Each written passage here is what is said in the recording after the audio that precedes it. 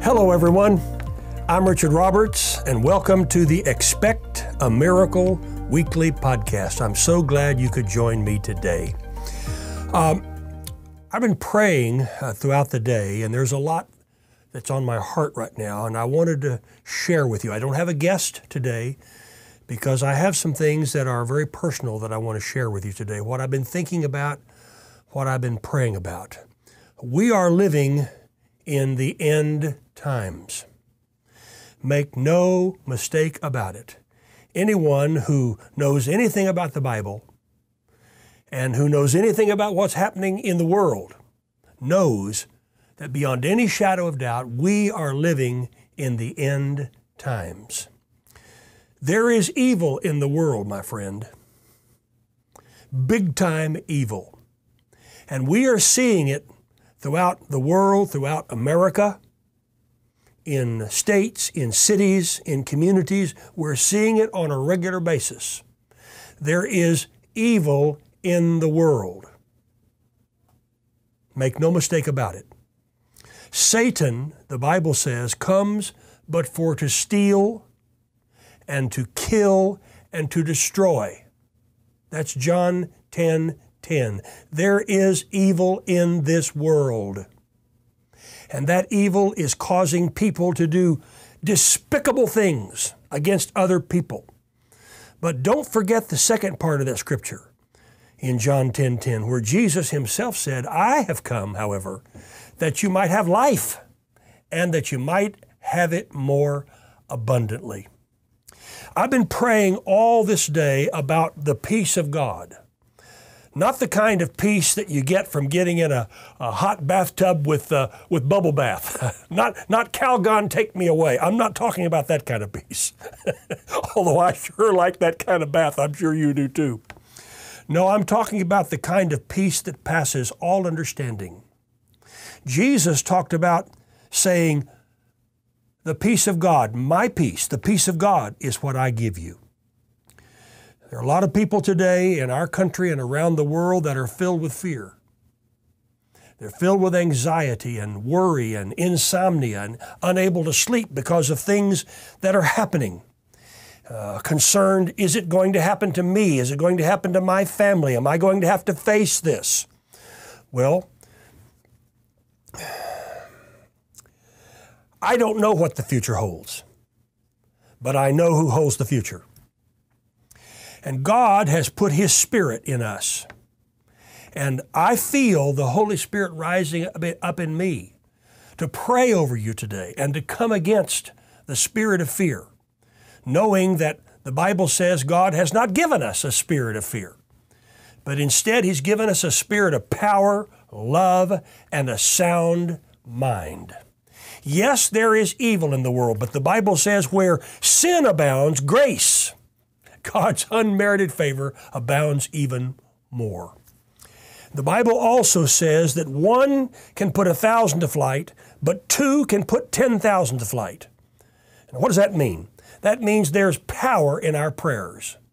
Now, there are some in the world who don't believe in prayer. They're using language about prayer, saying it's worthless, and you and I both know that's not true. Prayer is the key to unlock the throne of God's mercy. I've told people all over the world, much prayer, much power. Little prayer, little power. No prayer, no power. I believe in the power of prayer. Our ministry was built on prayer. My family, my marriage, my life, everything about me is built on prayer. I believe in prayer. I believe in praying and looking to God as the source of my life. And I thank God for an opportunity to pray. And I want to pray over this nation. I want to pray against the satanic forces that come against this nation and come against people. I want to pray over you and over your family. I want you to pray over me and my family, because when we pray together, there is an inextricable tie that comes between us. Now, the word inextricable means something is tied together and you can't get out of it. It's like when Lindsay and I got married 42 years ago. Lindsay and I are inextricably tied together. We're not coming apart because we made a commitment. Okay? 42 years. That word inextricable, and it's a powerful, powerful word. And when I pray for you and you pray for me, we become prayer partners. And we feel something different. And right now, perhaps more than ever before, is a time to pray. You pick up the newspaper, you go online, you turn on the television, and you see what's happened, what's been happening in our country. You see everything that's out there. And I mean, you really can see everything that's out there. The news media now doesn't leave anything to your imagination. The news media is almost X-rated now. I mean, you just see everything. And it's so easy to think, wow, the whole world's going to hell in a handbasket. Well, we can do something about that through our prayers. I believe in prayer, and I believe in the miracle power of God. I believe that God can hold us together. And I believe that when Satan comes at us, we can resist him, and we can command him to take his hands off of our families, off of our children, off of our jobs, off of our ministries, off of our businesses, off of our minds, off of our bodies. I believe that we can say to the devil, you take your filthy, dirty, rotten, stinking hands off of my life. And I'm praying over you today. But first I want to pray over this nation. Father, you are the one who established the United States of America. And I realize that the United States was formed by a group of men and women who believed in God and some who didn't believe in God. But nevertheless, they were doing God's work in founding this nation.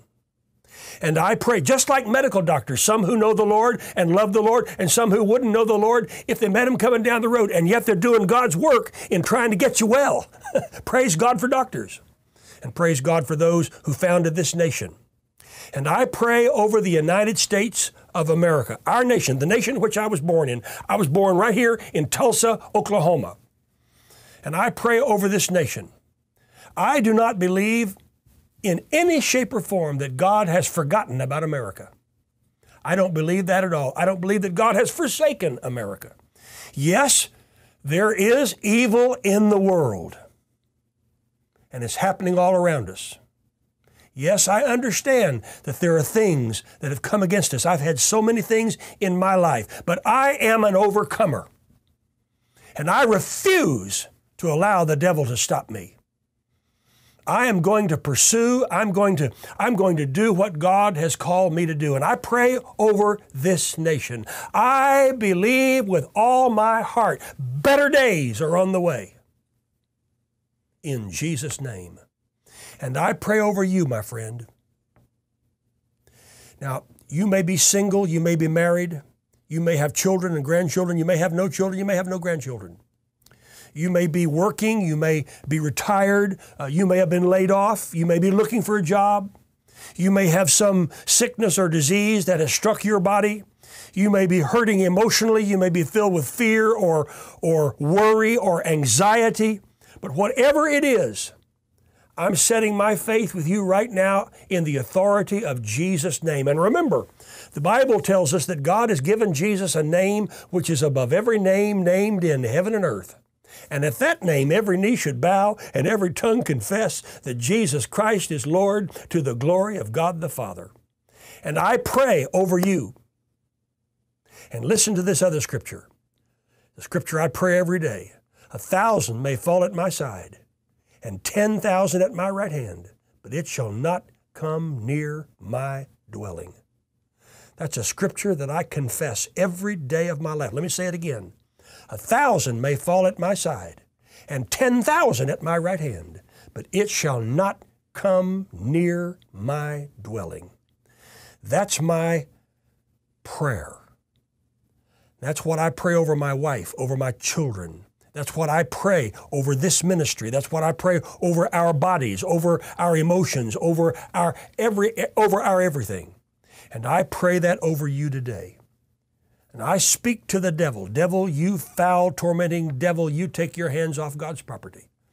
And I pray over you right now And I want you to be praying over me and my family, because when you do and when I do, something inextricable happens between us. There's a tie, there's a binding. We come together in faith to believe God for the miraculous.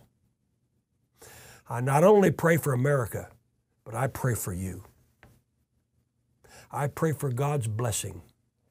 And I believe what I heard my father, Oral Roberts, say so many times: something good is going to happen to you. I pray this in faith, and I pray this podcast is a blessing in your life. In Jesus' name, amen. Bless you. See you next time. Text giving is now available. If you're in the USA, text RRM to 833-881-6442. Now, if you're in Canada, text RRM Canada to 77977. Your generosity makes a difference.